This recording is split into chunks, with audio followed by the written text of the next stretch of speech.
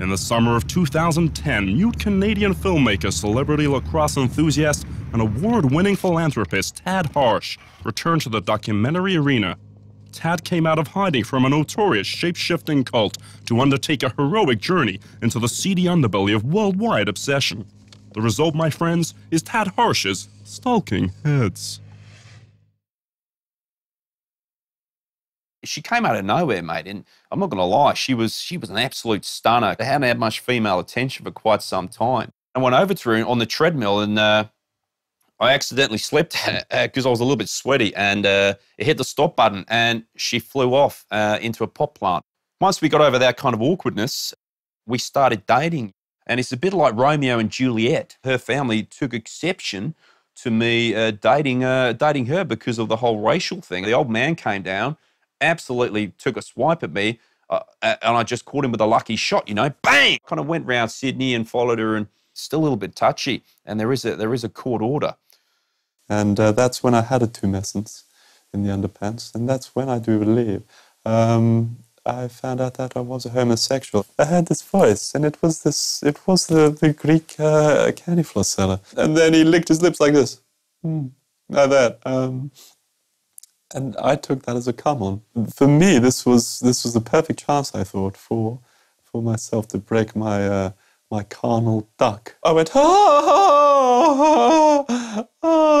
like that, and Georgios was quite taken with my laugh. The game was up. I think that's a phrase that is used across both sides of the pond.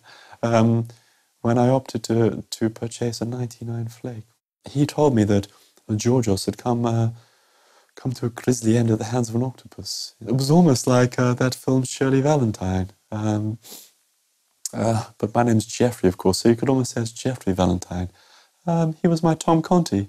I have a little fling with one waitress, you know, the other, and sometimes around the back in the alleyway, and because I go, ooh, there was this woman, oh, whoo. And so she went, ooh. She's taken some money from the counter. And in the end, I found up the place where they put the mental people.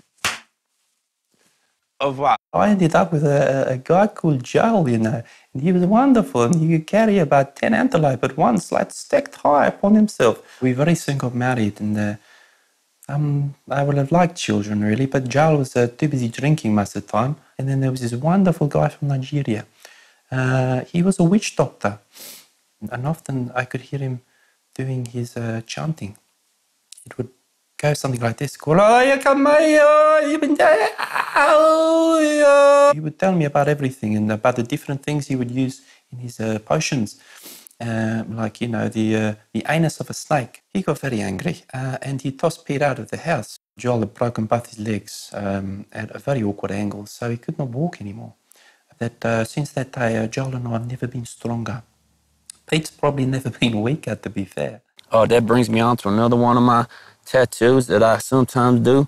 You know, me and my pops, when we get a little bit bored and stuff, so we go out and we get a shotgun, and once you pop them gators' eyes out, they can't see and shit, you know, so that makes them a whole lot better when you're trying to poach those fuckers, man. Anyhow, we just laid down, and suddenly Poppy went, "What the hell is that?"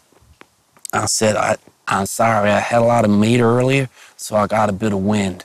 That's when it happened. It was this little itty-bitty, tiny little gator, like baby gator. He bit my hand, man. He bit my hand. And I kind of like going like that, and I went, "Get off, you little fuck." And I was like, pfft. Anyway, that little fucker came back because the next morning when I turned over, he was like staring me right in the eyes like that. And he like flew out of the air and got on my back. And it was like a little gator backpack. So this is Otis Jr., and I'm thanking you for your time. Ooh. Tad, sadly, has since fallen prey to a thinly veiled African email scam, an utterly transparent Manhattan Ponzi swindle.